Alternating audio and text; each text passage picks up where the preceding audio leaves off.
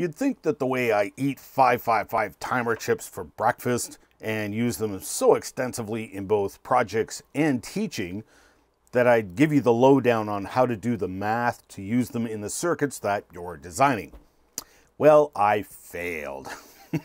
And many of you had asked how I came up with the resistor and capacitor values that I used in the circuits in this course. So let me give you the lowdown here. And there are 2 downloadable cheat sheets in the downloads section. Now, if you recall, the 555 can be set up in monostable mode to send out a single pulse with a specific time set by the resistor and capacitors. Or you can build up in astable mode where it sends out a pulse train with a frequency determined by the resistors and capacitor. So one cheat sheet is for monostable mode. The other cheat sheet is for astable mode. Choose your weapon when you go to design a circuit. Let's look at the monostable mode first. I've got the circuit schematic here for you and a quick reference chart with the pulse width time, the capacitor value here, and various resistor values here. Now, I have to give a shout out and credit to one of the greats in electronics here, Forrest Mims III. Now, Forrest was a huge inspiration to countless people, including myself. He had published a series of engineers' notebooks through Radio Shack in the 80s. And one of the little books was the 555 Timer Handbook. And right at the start of that book, he had 2 charts similar to these. These are not his charts, but rather I made these. But his charts were my inspiration for building these charts because I constantly found myself going straight to his charts. So mine are similar to his, but expanded greatly, and the astable chart is corrected as he used a slightly different formula for his chart.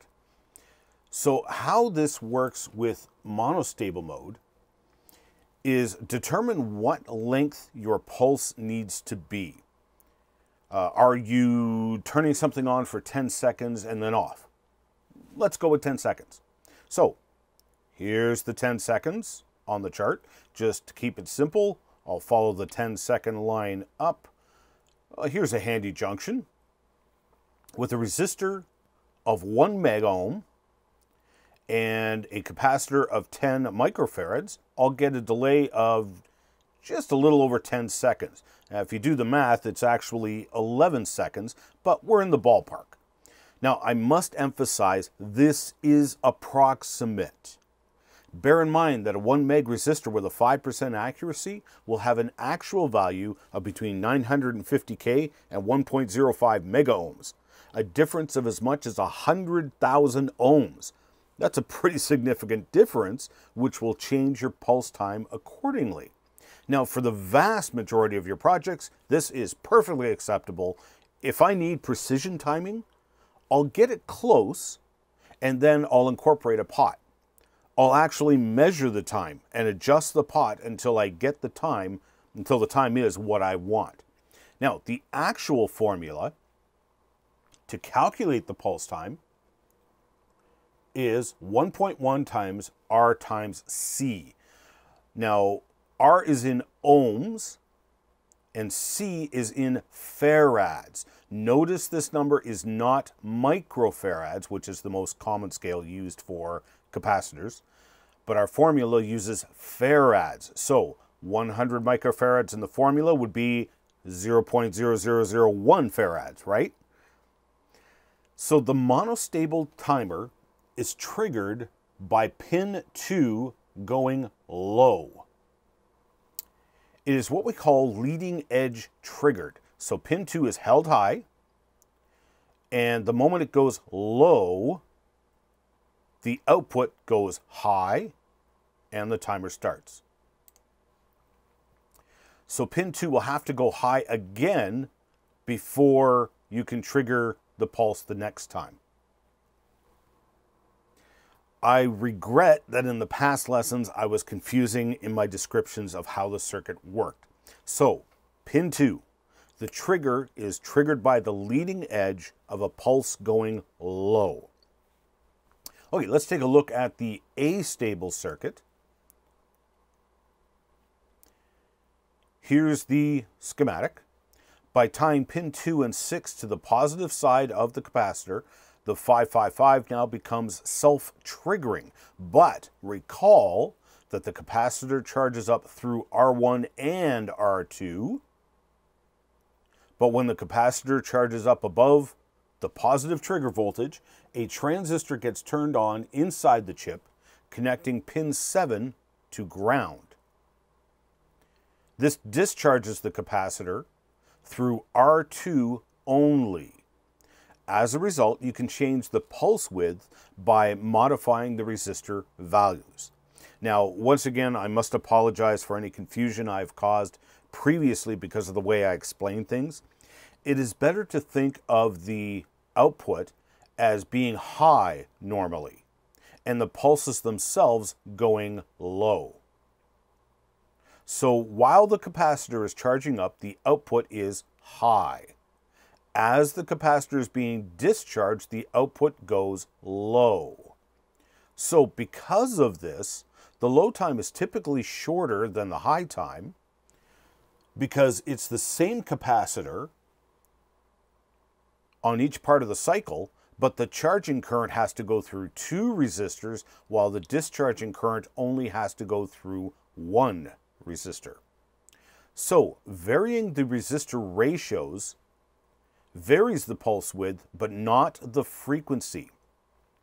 The frequency is determined by the total resistance of R2 and R1 combined with the value of C1. Now, the actual formula to determine the frequency is frequency equals 1.44 over R1 plus 2R2 times C, where R1 and R2 are in ohms and C is again in farads. R2 factors into the equation twice because the current to the capacitor has to go through R2 twice. First while charging the capacitor, then the second time when the capacitor discharges.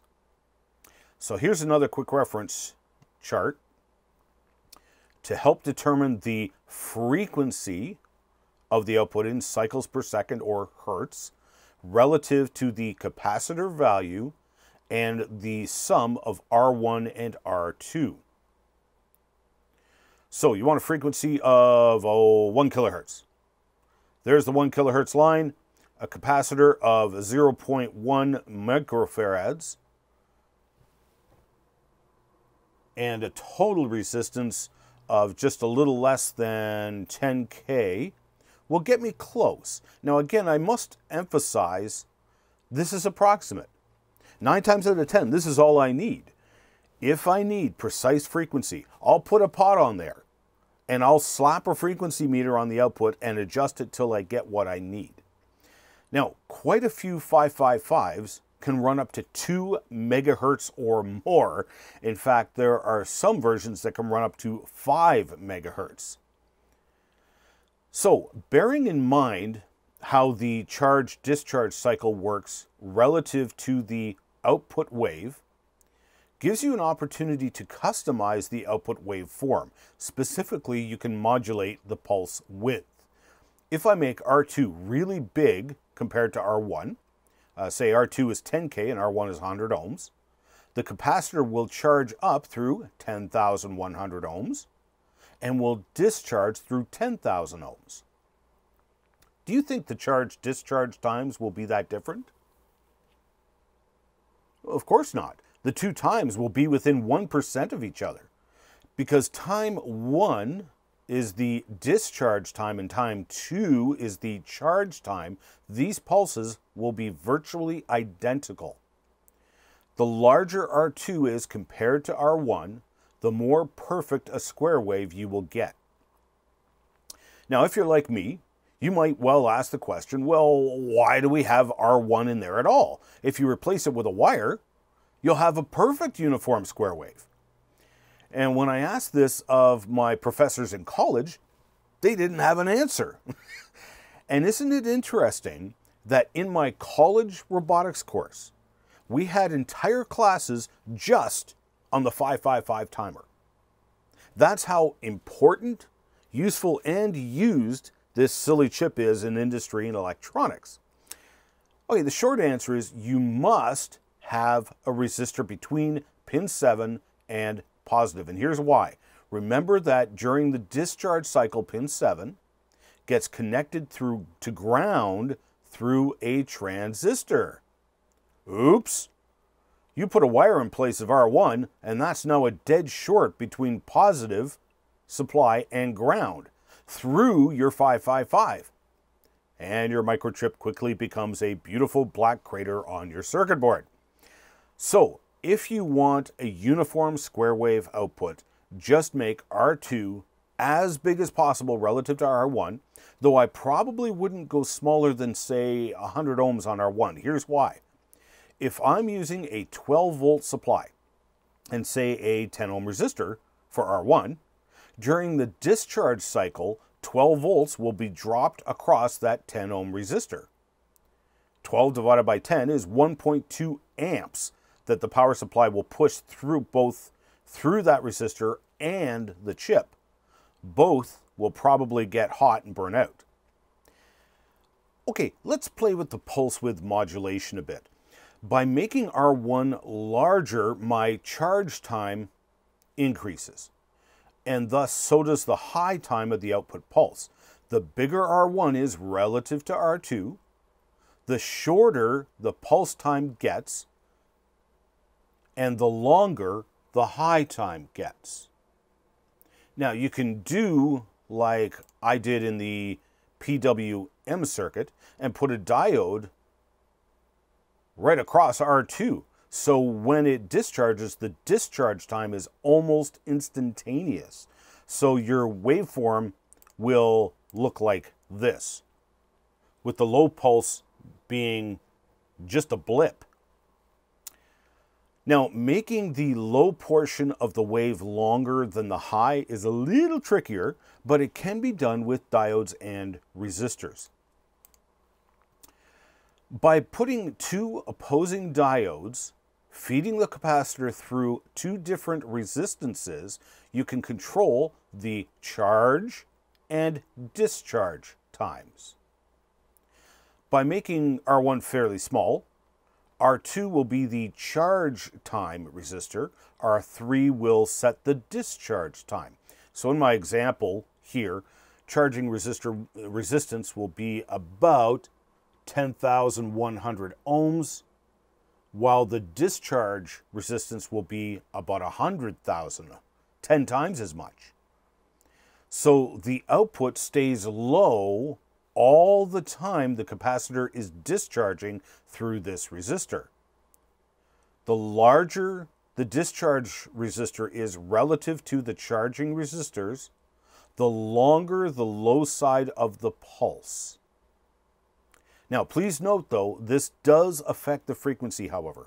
100K total resistance with, say, a 0.1 microfarad capacitor will produce a frequency of about 90 hertz, but on the charge cycle, you've got roughly 10,000 ohms with the same capacitor, which will produce a 900 hertz frequency. Very different. So the average frequency will be, some combination of the two times.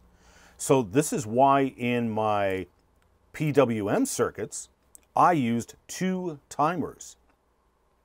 One to set the pace with a steady frequency, while the other produces a width modulated pulse triggered by the pulses from the frequency generator. The frequency was steady, regardless of the pulse width. Lastly, there is the NE556 timer, which I'll just mention in passing. Take a look at the data sheet. Notice it has all the exact same pins of the 555, only two sets of pins. That's because the 556 is simply two 555 timers in one package. So you can transcribe a circuit using two 555s into a circuit using one 556. Just transcribe the original, the pin designations of the original two chips to transfer over to the 556. Okay, I hope that helps, and I hope that answers the questions that so many of you had.